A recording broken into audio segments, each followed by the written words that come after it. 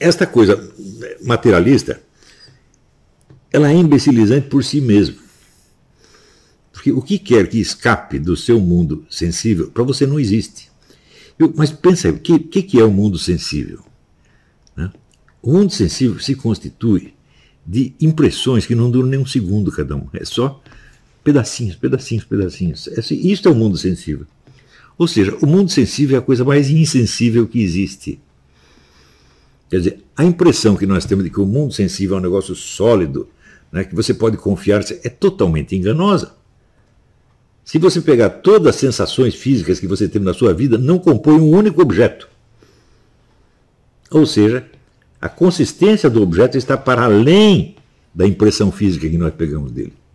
Você sabe que existe alguma coisa lá que o mantém, que lhe dá uma substancialidade, uma existência, mas esta coisa não é física, gente. É a forma dele. Né? Então você pega, eu estou vendo um urso. O que você viu do urso? Você viu um pelo marrom, talvez tenha visto um dentinho. Né? E foi isso que você viu durante um segundo. Isso que você viu durante um segundo, isso é um urso? Não.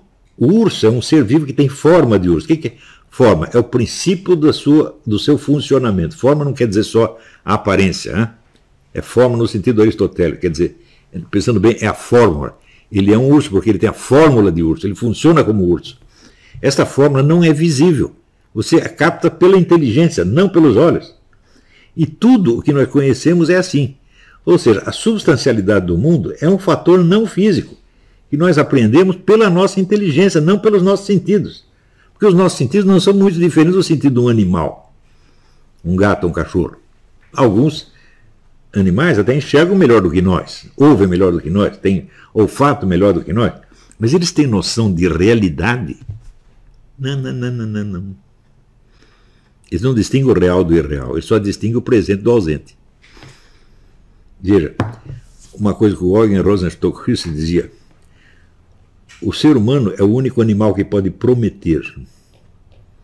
Ele promete uma coisa para fazer no ano seguinte. Isso não está presente em lugar nenhum.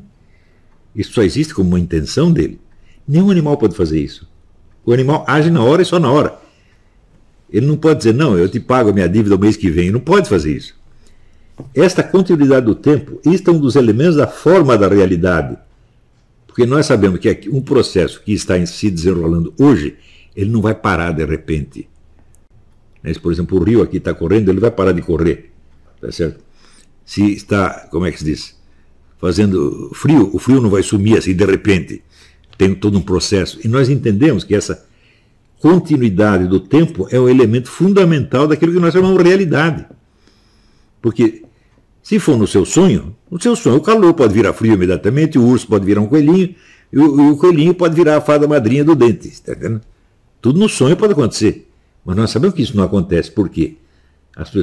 As coisas precisam de um tempo para suceder. E esse tempo, evidentemente, ele não é material. Ele é a forma que engloba tudo que é material. O espaço também não é material.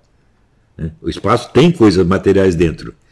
Mas se ele fosse uma coisa material, nada poderia caber dentro dele. Está entendendo? Então, quando o Kant diz que o espaço é uma forma a priori, bom, ele tinha razão.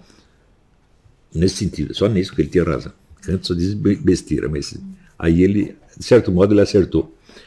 Quer dizer, o espaço é uma forma e o tempo é uma forma. E essas formas é que dão coesão para a realidade. As percepções que nós temos, que são todas picotadinhas, nós inserimos dentro desse quadro de espaço-tempo, então nós entendemos que elas são reais e não são fantasia. As coisas da fantasia também têm forma sensível. Eu vejo e ouço coisas, e até cheiro coisas no sonho, não é verdade? Eu posso inventar, né? Aqui o sujeito está lá, né, no banheiro com a revista Playboy, ele imagina que ele está, né, com a maior mulher do mundo, né? Que cita uma bonitona aí que eu não sei. Tá, essa aí. Né? Ele pensa, né? Mas ela não está. Qual é a diferença? Né? A diferença é que ela não está no espaço-tempo, meu Deus do céu, ela só está na imagem. Tá certo? E nós sabemos distinguir a imagem do espaço-tempo. Todo mundo sabe, até louco sabe. Todo mundo é louco, mas não tanto. Tem limite para a loucura. Né? Então, Eu conheci uma dona que ela tinha histeria e ela vivia se suicidando. Mas ela só se suicidava quando tinha alguém vendo. Ela não era tão maluca assim. Eu, várias vezes, mergulhei na piscina para tirar a mulher às 3 horas da manhã. Né? Estou dormindo lá, tchum, foi a dona fulana. Daí lá ia eu. Né? Então, quer dizer, ela não era tão louca assim. Então, até louco percebe essas coisas. Não é isso? Então,